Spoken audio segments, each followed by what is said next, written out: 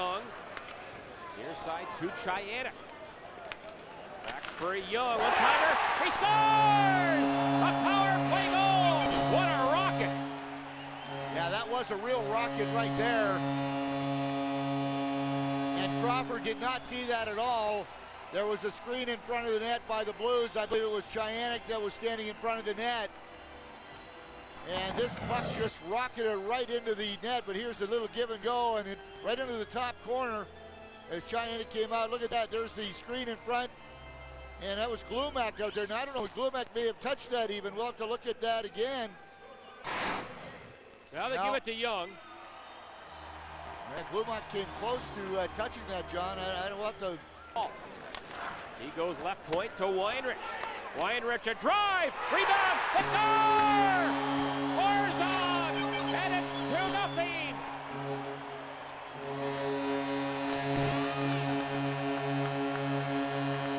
Right now, maybe this is just exactly what the doctor ordered. The Blues have not won the second game of back-to-back games yet this year. 0-10-2 in that second game. And here's the slap shot from the point. No one picked up Orzog. I believe he deflected it first, and then he was able to get his own rebound. But here's the shot right there. Crawford did not control the rebound. There wasn't much room for Orzog, but he was able to just dash it in there. The Blues with a 2-0 lead. Looks like the Hawks. Well, the Blues, a great start in the second period. Chyanek right off the face-off scores a beautiful backhander, and it's 3-0. Yeah, 10 seconds in. Look at this nice pass, and then the far side, you can see right there from the angle, Crawford really missed his angle as he really got sliding way too far, and it's always very difficult, especially on a backhander, so the Blues. Put in, and Chyanek back for Young. Here's Young, wrist shot, rebound, he scores! Stepniak, and it's 4-2, he's done it again! Well, Lee Stepniak has scored for the third game in a row since being recalled from Peoria. In fact, that's really his fourth goal if you want to count the shootout, but you see Lee Stepniak parked right in the middle of the slot area, the shot from the point. There he is, number 12. He knocked it down and was able to, I think, even bat that right out of midair. Here's the shot from Scott Young. Look at this shot right there underneath that right pad of Crawford. The Blues regain their. Rolls it deep for Stepniak. Good hit in there. Now back on the line, a shot by Walker, comes in front, they score! Stepniak! Is he hot again? And the Blues lead 5-3.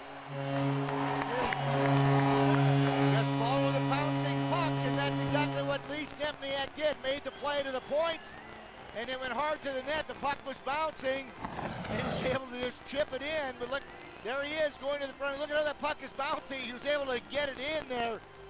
And you can see from the overhead, there's no way that the goaltender can let a goalie go from there. I mean, he tried to move his arm, and it actually went right through his arm. Here comes Bork, the first shooter. And a save by Sanford. Right to go 5-hole, and Sanford read it perfectly. Bork with a lot of speed right down the middle, and then tried to go right there on the ice, but pads were closed and the stick was on the ice. Big save for Sanford. And McClement will shoot. Well, we've seen him score one penalty shot low to the stick side and high to the glove side, John. Maybe he'll try 5-hole this time. Talk about pressure on the kid here in his first NHL game. McClement against Crawford, and he scores off the goalpost. McClement gives the Blues a 1-0 lead. Well, that's where he scored against Javi Boone, as we showed you before. He comes in from the angle, and perfect shot right underneath the blocker over that right pad of Crawford. Radim Verbata will shoot for Chicago. He's 1 of 3.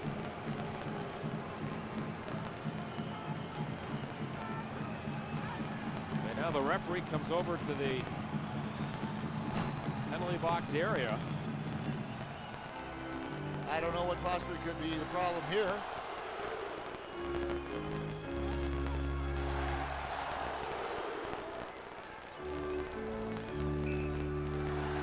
I don't know. They checked to see if it was a goal. Would it hit both posts?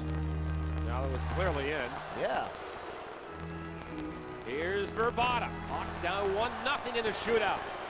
Verbata walks in, and a backhander, and he scores to tie it at 1. That's a textbook deke right there by Verbata. Coming in with good speed. He made a good move right there and then got it up over the right pad of Sanford. So we're tied at 1, and Wideman gets the second shot. So I got to believe that Stempniak's going to be the third shooter, John. Or Kachuk. Or they may not even need another shooter if he scores and the Hawks don't. Exactly. Wideman's got great moves, too. I like the way he goes in. Here he comes. Dennis Wideman.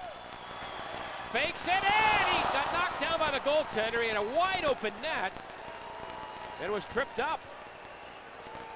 Well, he got in a little too close to Crawford as he made that move. And here it is again. Actually, he just lost his balance and then fell over the goalie, but he made that great leg kick move and didn't score. It's still 1-1. Holmquist is 2 for 2. The Hawks' third shooter. Holmquist walks in, and a save by Sanford. It hit the goalpost off his pad. Well, right there, Holmquist tried to go back to his forehand and then just try to squeeze it by, but no room there, and that puck almost went across the line, but it didn't. So for the second time in a row here at Savas, Stempniak gets to try to win it with the last shot. He did it the other night.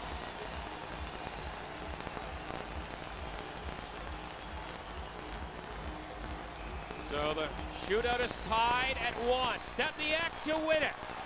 Can he do it? Yes! Right through the legs, and he's the hero again. 2 goals in regulation, and the shootout winner. Well, he got 2 goals when you consider the shootout win on Monday night. Well, tonight he gets 3, and Lee Stempniak is our Bud Light player of the game. What a night for Stempniak again, as the Blues score on their final shot to win this one in the shootout. 5-hole right there along the ice into the net, and here's another angle here.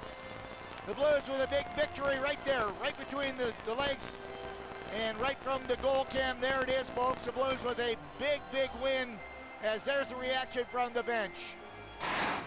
And the